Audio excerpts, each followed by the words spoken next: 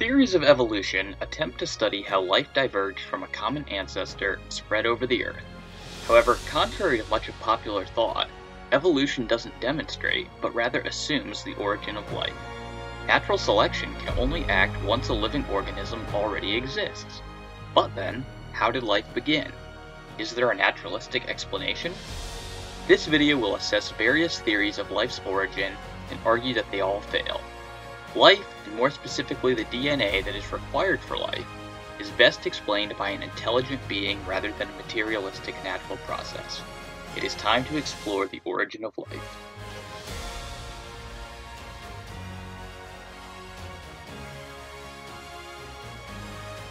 Since the mid-20th century, we've known that life is based on DNA. DNA is what sequences the proteins that build living organisms. DNA is a type of information, and it is this information that is crucial for the creation of life. Since DNA is a form of information, the question of life's origin is equivalent to what is the origin of information in DNA. The fact that life is based on information is a major difficulty for all materialistic accounts of life, because information is immaterial. Although information does require a material medium, it transcends its material medium. Since the same information can be transmitted through a variety of physical mediums, information is clearly not reducible to matter. Consider the example of a disk. A blank disk weighs just as much as one containing sophisticated software, yet the blank disk gives no function and the disk containing software does because of the digital information written by a programmer. But since there is no material difference between either disk, the information is not reducible to the matter comprising the disk. So what exactly is information? Information, as it is being understood here, can be defined as alternative sequences or arrangements of something that produce a specific function. As we probe the question of life's origin, we must keep in mind that we are pursuing a question about the past. As such, we must adopt the principles of forensic science. In forensic science, one makes an inference to the best explanation as a hypothesis for the cause of a past event after assessing competing possible causes. Which explanation can be considered the best? It comes down to the question of which hypothesis has the causal adequacy to produce the effect. When there is only one known answer to this question, then that explanation, of necessity, becomes the best explanation. We can therefore summarize the criteria for the best explanation as being a cause now in operation that is known to produce the effect in question. So what cause that is currently in operation is known to produce information? There is only one known source of information, and that is intelligence. Think of all the types of information we encounter, whether it is text in a book, or computer code, or hieroglyphics. When we encounter information and trace it back to its source, we always come to an intelligent mind. Therefore we know that intelligence has the causal adequacy to explain the origin of life. Stephen Meyer argues, since the intelligent design hypothesis meets both the causal adequacy and causal existence criteria of the best explanation, and since no other competing explanation meets those conditions as well or at all, it follows that the design hypothesis provides the best, most causally adequate explanation of the origin of the information necessary to produce the first life on Earth. So the discovery of the specified digital information in the DNA molecule provides strong grounds for inferring that intelligence played a role in the origin of DNA. Clearly, if Meyer is right that only intelligence is known to produce information, then intelligent design becomes the best explanation for the origin of life. The question is, are there any other viable candidate hypotheses? Many have been offered, and it is to these theories that we now turn. Some have argued that the Miller-Urey experiment solves the problem of life's origin, or at least gives us reason to believe that the answer is just around the corner. In the early 1950s, Stanley Miller filled a glass apparatus with methane, ammonia, hydrogen, and water, which he believed represented the conditions on the early Earth. He then sparked it to simulate lightning. The experiment yielded amino acids, the building blocks of life. However, there are numerous acknowledged problems with this experiment, which cast doubt on it having any relevance to modern origin of life studies. For one thing, Miller assumed that the early Earth didn't have oxygen in its atmosphere, which is now known to be false. Additionally, the hydrogen Miller used in his experiment would have realistically escaped from the Earth's atmosphere. So Miller got the conditions of the early Earth completely wrong. Experiments repeated under realistic conditions yield no amino acids. This has led Jonathan Wells to say, "The conclusion is clear. If the Miller-Urey experiment is repeated using a realistic simulation of the Earth's primitive atmosphere, it doesn't work. Therefore, origin of life researchers have had to look elsewhere." Second, the experiment yielded only some of the amino acids necessary for life, but not all. Third, these amino acids were found in a brownish mixture containing substances that would have been harmful to the formation of life. In short, the Miller-Urey experiment is based on flawed assumptions and has given us no reason to believe life arose from natural processes. Perhaps the most popular hypothesis to solve the DNA enigma is the RNA world hypothesis. According to this view, it is too difficult to get DNA directly from natural processes, so it postulates that RNA arose first, which in turn gave rise to DNA. This seems plausible to some because RNA is simpler than DNA, yet it can perform many of the functions that DNA performs. Hence, RNA first seems more likely than DNA first. Nonetheless, this theory is beset with problems. First, RNA building blocks are difficult to synthesize and easy to destroy. Before RNA could have ever formed, several smaller constituent molecules would have had to form. But it is nearly impossible for these building blocks to be synthesized and maintained under realistic prebiotic conditions. And experiments that successfully achieved this synthesis have succeeded due to intelligent interference on the part of scientists. Second, ribozymes are poor substitutes for proteins. RNA molecules possess very few of the enzymatic properties of a protein. Ribozymes can only perform a small number of the functions that proteins can. RNA simply lacks the tools to fully do what DNA does. Third, an RNA-based translation encoding system is implausible. In order for RNA to lead to DNA, at some point RNA would have had to produce proteins. Since it is proteins that build other proteins, RNA would have had to develop a coding and translation system based only on RNA, while still generating the necessary information to build proteins. This doesn't seem plausible. Fourth, the RNA world doesn't explain the origin of the genetic information. Even if advocates of the RNA first model are correct, they presuppose the existence of the information in RNA. They don't explain it.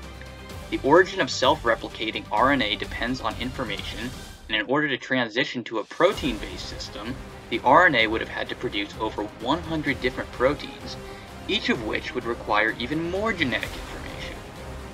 Thus, despite its popularity, there is no compelling reason to consider the RNA world hypothesis a likely candidate for explaining the origin of life. Stephen Meyer says, "The central problem facing origin of life researchers is neither the synthesis of prebiotic building blocks or even the synthesis of self-replicating RNA molecules. Instead, the fundamental problem is getting the chemical building blocks to arrange themselves into large information-bearing molecules. Even the extremely limited capacity for RNA self-replication that has been demonstrated depends critically on the specificity of the arrangements of nucleotide bases, that is, upon pre-existing sequence-specific information."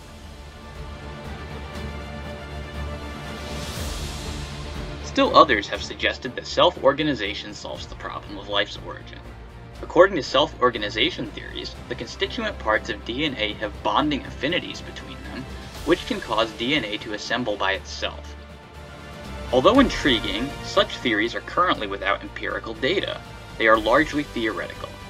However, there is a good reason to believe that self-organization will never explain the information in DNA.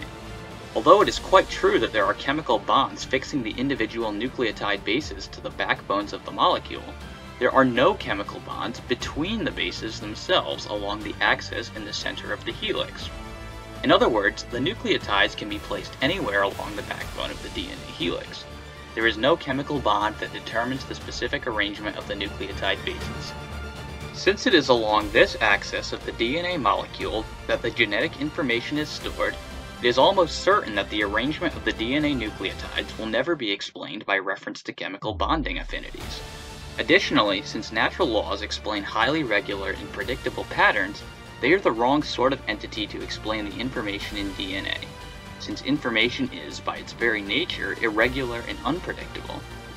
Stephen Meyer sums this up by saying, "Self-organizational forces of chemical necessity, which produce redundant order and preclude complexity, preclude the generation of specified complexity, or specified information as well.